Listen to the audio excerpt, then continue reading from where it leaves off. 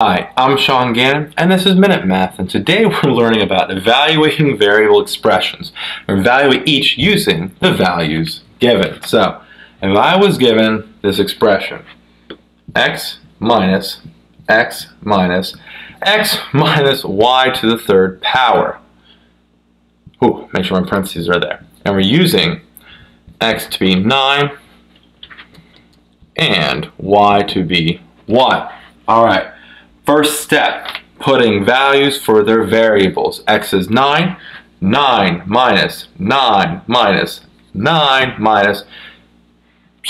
to be 1. 1 to the third power, okay? Now we simplify. Well, 1 to the third power is just 1. So 9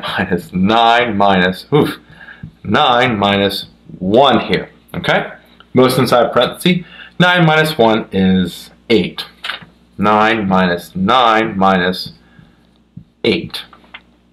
Now, 9 minus 8 is back to 1. So we have 9 minus 1 here. Okay? Remember, 9 minus 8 being 1. Now, what's left? 9 minus 1 is just 8. And so 8 is our final answer. Quick recap, we're given x minus y to the third, and we're using x to be 9, y to be 1. First step, plug these values in for their variables. Then we simplify. 1 to the third was first, which is 1. Then 9 minus 1 is 8. Then 9 minus 8 is 1. And 9 minus 1 is 8. So again, final answer here is just 8.